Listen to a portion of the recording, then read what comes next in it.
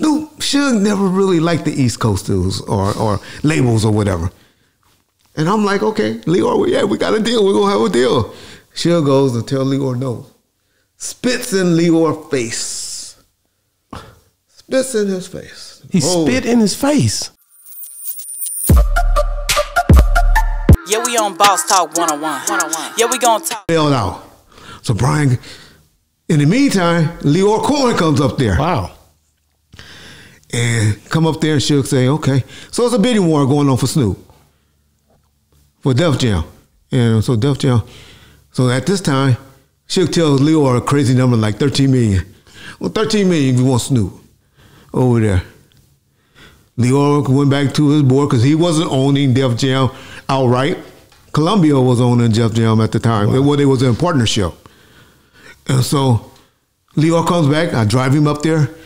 And I remember me and him listening to DMX because he telling me how this dude gonna save rap and all that. Me and Lyor had a great relationship.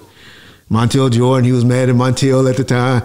Him and Warren G had just did things saving them, but now Jay-Z and Redman and Method Man and all them starting to do okay. Def Jam bubbling again.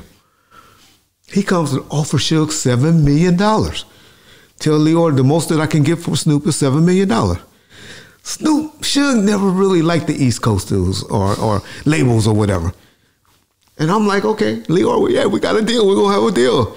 Suge goes and tell Lyor no. Spits in Lyor's face. Spits in his face. He spit in his face? Because of however the conversation went. He didn't appreciate it. He at the prison he spits in. At the prison.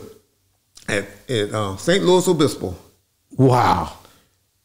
And so now I go back, go and tell Brian Turner. He said, get Brian up here. Brian Turner, the owner of Priority, comes up there. This is when niggas get mad at me from the South.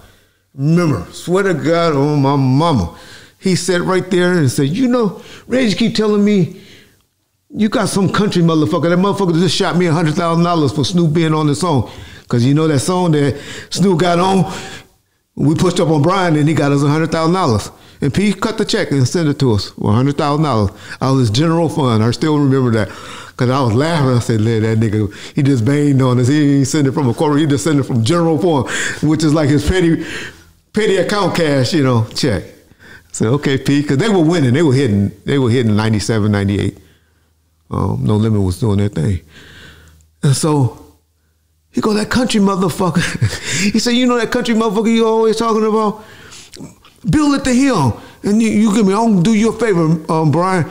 You give me $4.5 million and a 7% override, you can have Snoop for 3 albums. You can have his remaining 3 albums outright. Deal made. $4.5 million, 7% override on Snoop's remaining. That's why he called that album The Last Meal. Because he was telling Suge, this is the last time you go eat off of me. Wow. We ain't met with P&M since. Ever. So you tell That's how the deal went.